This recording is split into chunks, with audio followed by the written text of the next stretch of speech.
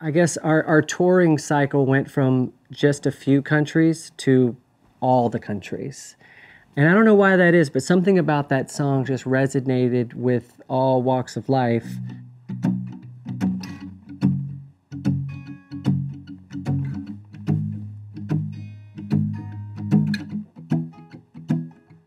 By the time I was 18, only a few months into playing, it was all I wanted to do. It was distracting me from my college work and from my jobs. And so I had to become a musician because I was so interested in this magical thing called music.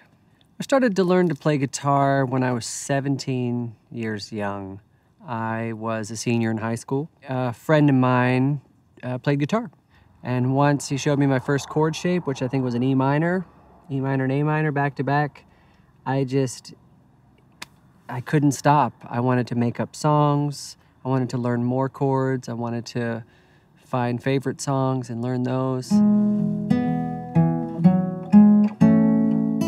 If there are parts of a song that I found were challenging, whether it's the melody or trying to reach a certain chord or it's existing in a bar chord that I hadn't learned yet, I just decided that I would make the song my own.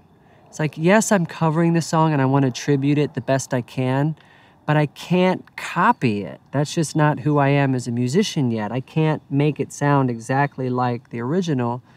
So what I'm going to do is try to connect with it emotionally and find my own workaround. Find my own cheat, find my own key perhaps, find my own position to simplify the song so that I can spend more time connecting with my audience or connecting with the lyric of the song. That was always more important to me.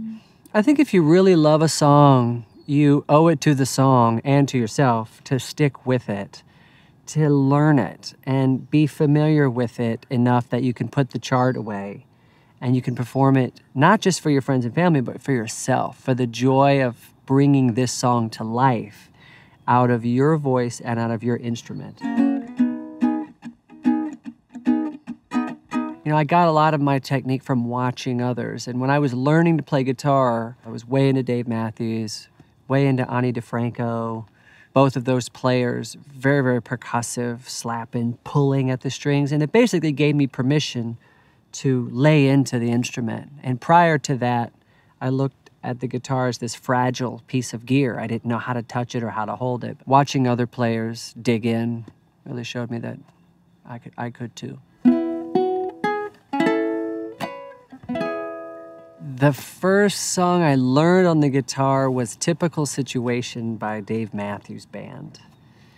And it really only required maybe pressing down on 2 strings, and the rest was a picking pattern.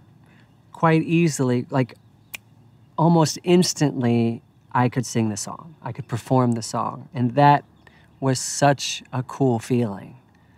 It was almost like I got to know the magician's secret on how he does the trick. And I've opened for Dave Matthews a bunch. I don't think I ever told him that Typical Situation was the first song I ever learned, but. Well, you done me in your bed, I felt it.